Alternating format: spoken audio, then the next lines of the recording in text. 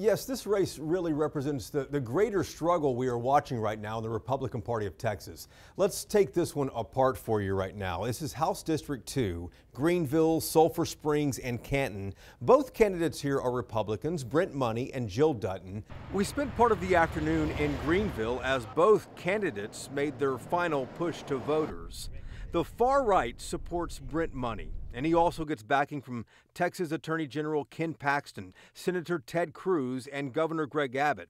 Jill Dutton, on the other hand, she has the other side of the GOP, drawing support from traditional Republicans like House Speaker Dade Phelan.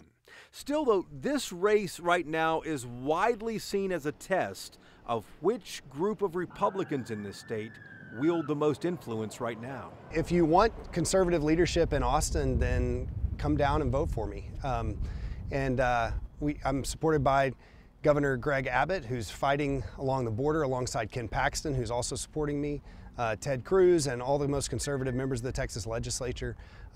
If you want real conservative fighters down in Austin, then I'm your guy. We've worked really, really hard to earn name ID. I feel like we've accomplished that, and we're building momentum, building energy, and we feel like that our campaign hasn't quite peaked yet. So I think that it'll be a really good thing pushing on to March. Now, both of these candidates are running to replace Bryan Slaton. He is the Republican state rep who resigned last year and was later unanimously expelled from the Texas House of Representatives after a state investigation found Slaton had sex with a 19-year-old aide after he got her drunk.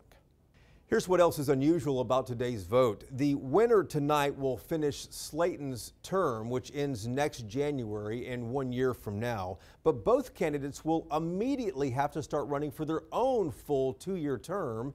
And that election is just 35 days away. It's March 5th, Super Tuesday, meaning the winner today will not only have to win this election, but then they'll have to win in March and then in November before they will ever serve in the Texas House of Representatives. In Dallas, I'm Jason Whiteley.